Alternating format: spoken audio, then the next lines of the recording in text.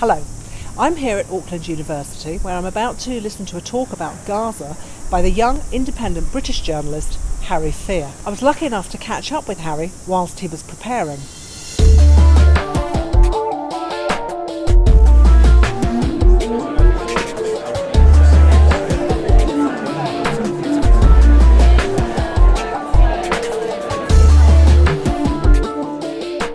My philosophy was, well, if by the time I'm 50 or 60 I want to be in a similar position to John Pilger to be able to make documentaries like he does with the same level of infrastructure support and audience that he has, then I better start now.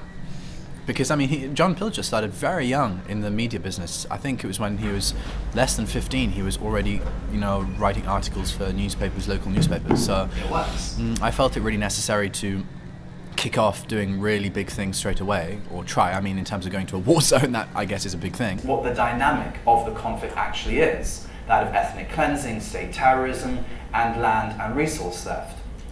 And this image does a very good job at communicating simply what actually has happened in the last 65 years. If you go back to 1917 or 1946, for example, you can see that the whole, what Western Christians usually call the Holy Land, is Palestinian. It's the Palestinian entity.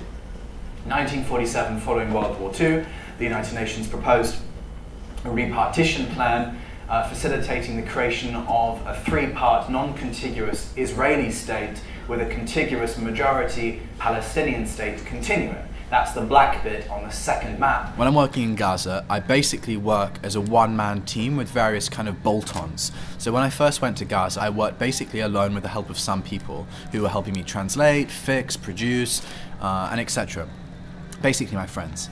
But now I have people in Gaza who I've now established a filming relationship with, in the sense that I kind of, if you like, have a mini team in Gaza. But it's not like in any way like contractual or professional, it's just relationships with friends and stuff like this.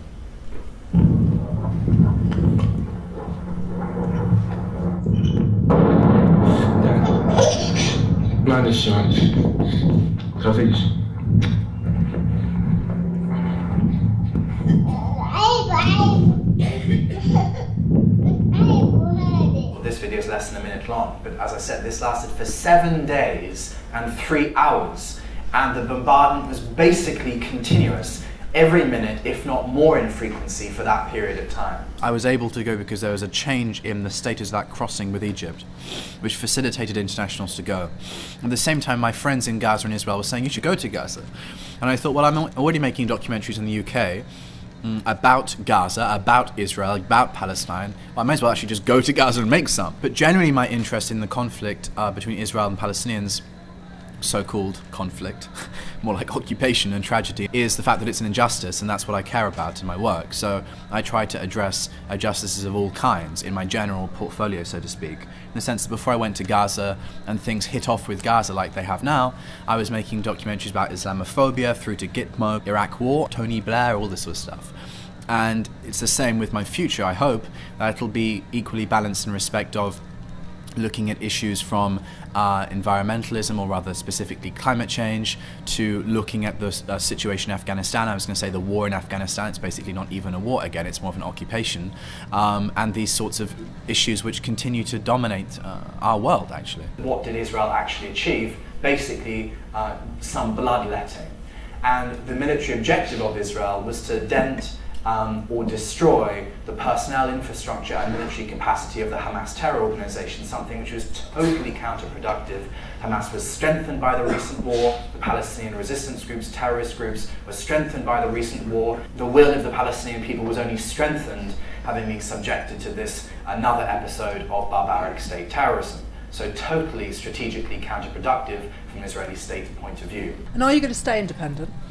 Yeah, I'm absolutely sure that I will stay independent because, I mean, I started off independent for a really good reason, because I don't want to work for a corporation and I don't want to have any kind of editorial control. And in my experience of not being independent, which I have done briefly, it is literally psychologically not possible to be independent under corporate conditions. If you get paid, it's not possible. And so it's absolutely important to me to be independent. And actually this is one of the things which facilitates my work, is that I'm very open about my personality, I'm very open about where I go, why I go, I'm very open about my skills, I'm very open about why I'm doing this and how I see the conflict, how I see the world, and therefore I call myself a people's foreign correspondent. Because I feel like I'm owned by my viewers. So for me this is a very organic and ethically clean way of doing it, actually. So, but you're young enough for your parents to be worried about you. So how do you deal with that?